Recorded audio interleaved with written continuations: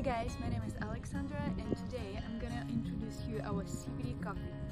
We have two varieties of CBD coffee in our range, which is the bigger, where is 300 milligrams of CBD and 130 milligrams of CBD.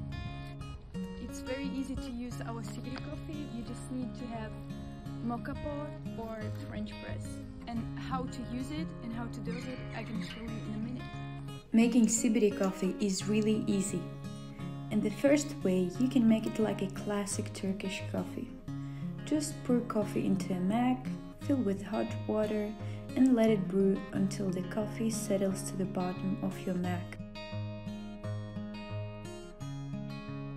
The last option is the mocha pot, into which we pour water for a start, pour CBD coffee into the coffee part and then just put it on the stove to boil.